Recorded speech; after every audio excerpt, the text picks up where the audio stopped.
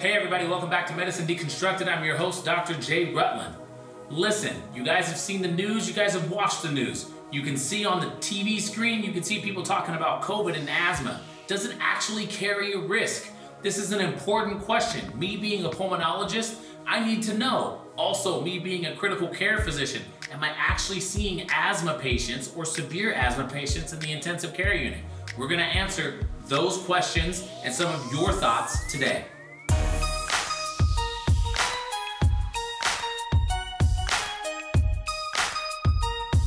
Okay, first of all, we always have to go back. You know me, I like to talk about normal. So, under normal circumstances, what is your lung doing? When you take that big breath of air in, that air is traveling through your trachea here, and then through your big pipes called bronchi. Those bronchi further break down into little pipes called bronchioles. Those bronchioles are surrounded by smooth muscle. Those bronchioles then carry that air down to the alveoli, or to the balloons that are stacked on top of one another. So what is asthma? Asthma is inflammation of those pipes. So when those pipes are inflamed, that muscle is going to contract or constrict. That's where that wheezing sound comes from.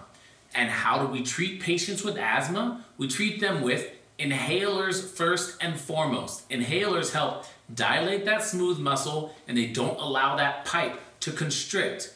Furthermore, we might have to upregulate their management with steroids or inhaled steroids to calm down that inflammation, not allowing it to cause your muscle to constrict.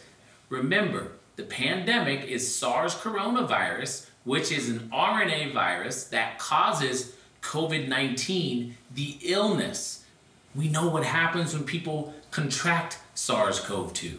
As a result of its presence within the lungs, it actually leads to the cellular recruitment of white blood cells in the bronchioles, in the alveoli or balloons of the lung, and that ends up clogging up the lung, causing a lot of inflammation of the lung and not allowing your lung to do its job. When you think about SARS-CoV-2, one of the risk factors that we thought was actually having asthma. Well, here's the thing.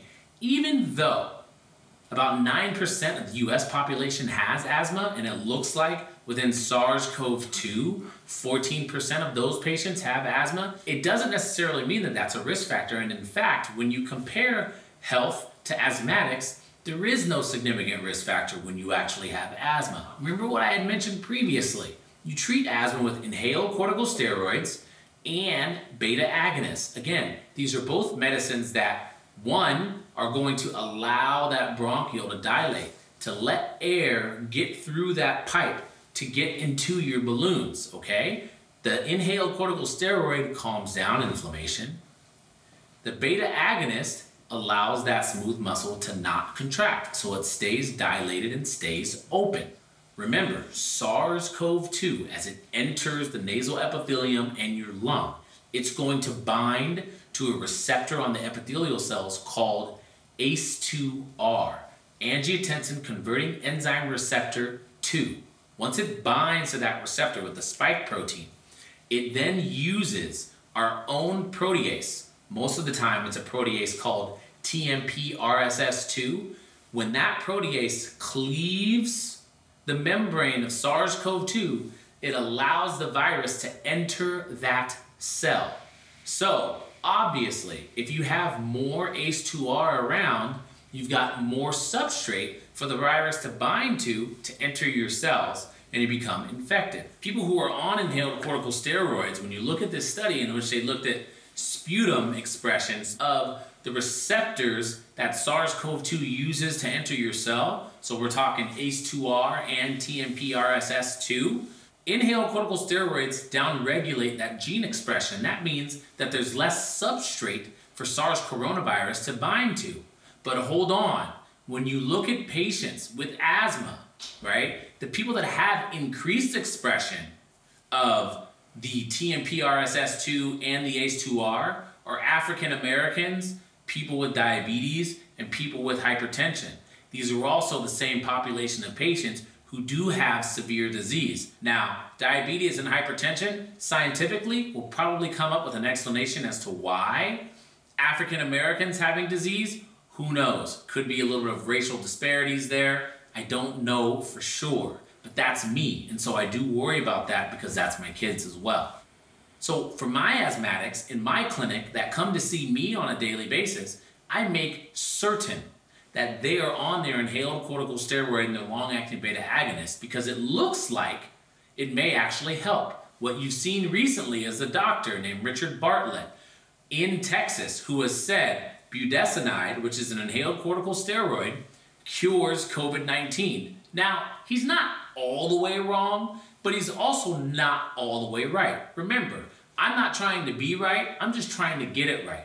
There is literature that supports his claim that budesonide does in fact treat SARS-CoV-2. There's also literature to support that another inhaled corticosteroid called seclesonide also inhibits SARS-CoV-2. What does that inhaled corticosteroid actually do? Well, this has led to new research or old research because in 2003, when the first SARS coronavirus pandemic was at play in China, we started to realize that there was an endoribonuclease protein that was present within the virus called NSP15. That this protein was extremely important as it pertains to SARS-CoV-2 survival within the cells. What we think the protein actually does is it ends up cleaving some double-stranded RNA, which can be used as markers in the cell, and it can warn the immune system that, hey, this cell is infected. So we actually see that seclesonide may actually inhibit NSP15 from doing that. Therefore, it leads to less replication of SARS coronavirus type 2. And this has led to a new wave of research, and in fact, there's a couple of companies out there that are studying 4 molecules that inhibit NSP15, and they want to see the SARS coronavirus type 2 survival. So this is really exciting literature. It's a really exciting time in science. It's a really exciting time in SARS coronavirus type 2 because we're starting to see the light, so to speak. So what I want you guys to take away from this are a couple of things. Number 1, asthma may not exactly be a risk factor for severe SARS coronavirus infections or COVID-19. 2, inhaled corticosteroids may downregulate that substrate that leads to that binding of SARS coronavirus. So they may actually help you a little bit. I'm not suggesting they're a cure because I don't think that they are, but I do think that they might help. The third and final thing is, yes, if you have hypertension, if you're diabetic, if you're African American like I am, unfortunately, we have higher risk of developing severe SARS coronavirus infections and severe COVID-19. Listen, we're moving to that new wave of research, and NSP15 may be extremely important.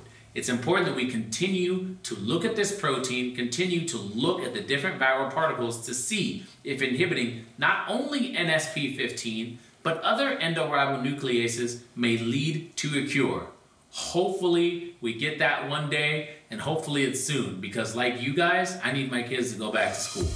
Thanks for watching. I really appreciate you guys watching until the end.